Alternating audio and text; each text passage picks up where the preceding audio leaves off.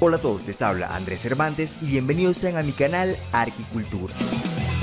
Hoy nos desplazamos hasta Australia para conocer las partes del edificio más icónico de todo el país. Empezamos en Sídney, capital del estado de Nueva Gales del Sur. A finales de la década de los 40, el director del Conservatorio de Música del estado de Nueva Gales del Sur pidió un mejor espacio para producciones teatrales, ya que estas se hacían en el Ayuntamiento de Sídney. En 1954 se logró obtener el apoyo del primer ministro de Nueva Gales del Sur. Entonces, para elegir el diseño, en 1955 se abrió un concurso, donde participaron arquitectos de todo el mundo.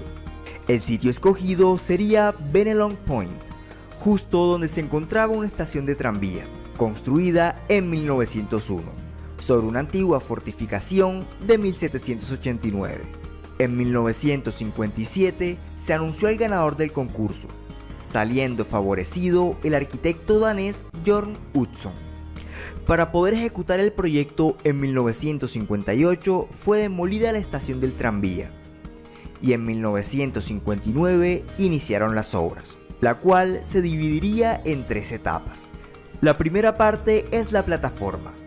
En esta hay una gran cantidad de espacios, que incluyen salones de ensayo, oficinas administrativas, restaurantes y demás espacios auxiliares. En esta etapa solo se enfocaron en terminar el edificio, mas no en adecuar los espacios interiores.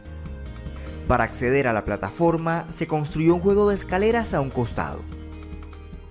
Todo esto fue terminado en 1963. Continuamos con la segunda etapa, las cubiertas. Desde que se escogió el proyecto de Utzon como ganador en el 57, se buscó rediseñar las formas originales de la cubierta, que eran percibidas como unas parábolas indefinidas y desordenadas. Construir una cubierta sin una geometría modulada o repetitiva sería costoso, así que se ideó una cubierta que mantuviera la esencia, pero con piezas que pudieran repetirse. Se dice que esta nueva cubierta el arquitecto la describió como gajos de naranja. Se tomaron secciones de una esfera y se adaptaron para hacer la nueva cubierta. En total serían 3 grandes recintos. Primero se construyeron una serie de nervaduras, siguiendo la forma que tendría el edificio, y sobre estas se pusieron baldosas de cerámica, terminando así la tan característica silueta de la Casa de la Ópera. Pero aún queda mucho por terminar, ya que faltan los espacios interiores. En 1965 hubo cambio de gobierno y se cambiaron algunas condiciones en la ejecución del proyecto. Esto llevó a la renuncia de Utzon en 1966. Y llegamos a la tercera etapa, los espacios interiores.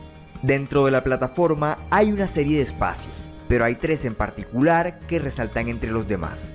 Inicialmente Utzon los planteó como un teatro, un cine y una biblioteca, pero estas ideas fueron cambiadas. El teatro pasó a ser teatro de drama, un espacio para presentar obras de teatro de menor magnitud que las que se presentarán en los niveles superiores. El cine se planteó ahora como otro teatro más pequeño, cumpliendo funciones similares a las del teatro que acabamos de ver. La evolución más drástica ocurrió en la biblioteca. En lugar de estantes y libros, se llenó de sillas, estructuras y luces, y pasó a ser un estudio de grabación. Encima de la plataforma, en el recinto más pequeño, se ubicó el restaurante Bennelong, donde los visitantes podrán comer bajo las estructuras de la cubierta, que quedan completamente a la vista. Como el restaurante está justo en medio de una escalera, este se desarrolla en 2 niveles. Un lugar que no se ve es la cocina del restaurante, que se encuentra en la plataforma, justo debajo de este espacio. El recinto mediano fue designado como sala de teatro. Primero hay que delimitar el espacio. Este tipo de cubiertas genera problemas acústicos, y eso afecta considerablemente las funciones teatrales. Así que para evitar el eco y la reverberación, todo se cubrió con una serie de franjas escalonadas.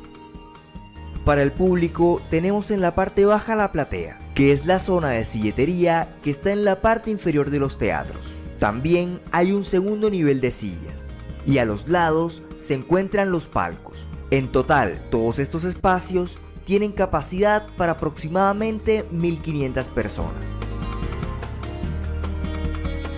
Las formas de las cubiertas no fueron al azar.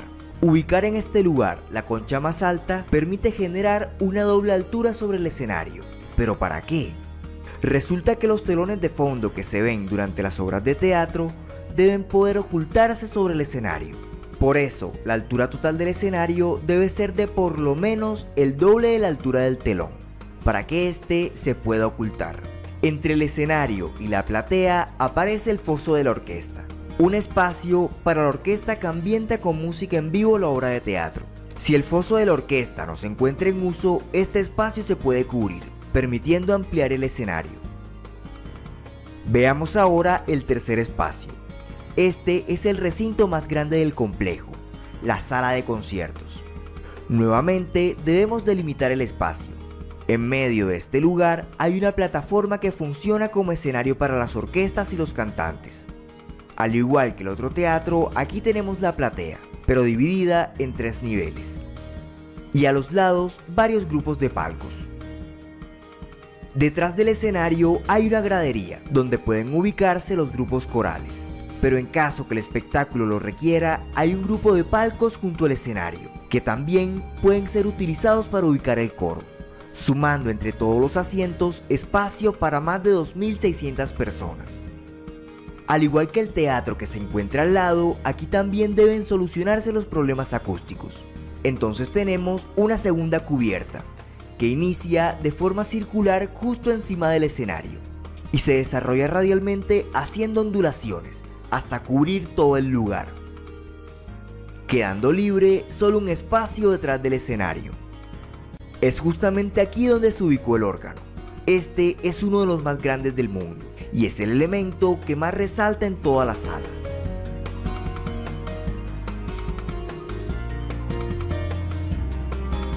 Es hora de volver al exterior. Los pasillos alrededor de las salas principales fueron cubiertos con madera, haciendo juegos volumétricos en todo el recorrido. Y para cerrarlo todo, las aberturas de las conchas fueron cubiertas con vidrio. En 1973, la Casa de la Ópera de Sídney fue inaugurada, con la presencia de la reina Isabel II y todo el show mediático que esta construcción merecía. Pero el arquitecto Björn Utzon no fue invitado, y mucho menos mencionado. En 1990, la administración de la Casa de la Ópera reanudó comunicación con Utzon, nombrándolo en 1999 consultor para toda intervención futura en el edificio. En 2003, Björn Utzon recibió el premio Pritzker, la máxima distinción que puede recibir un arquitecto.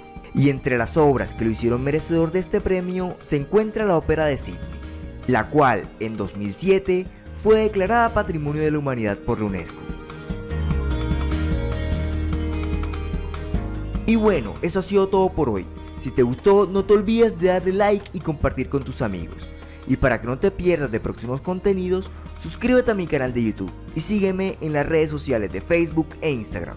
Les habló Andrés Cervantes, hasta la próxima.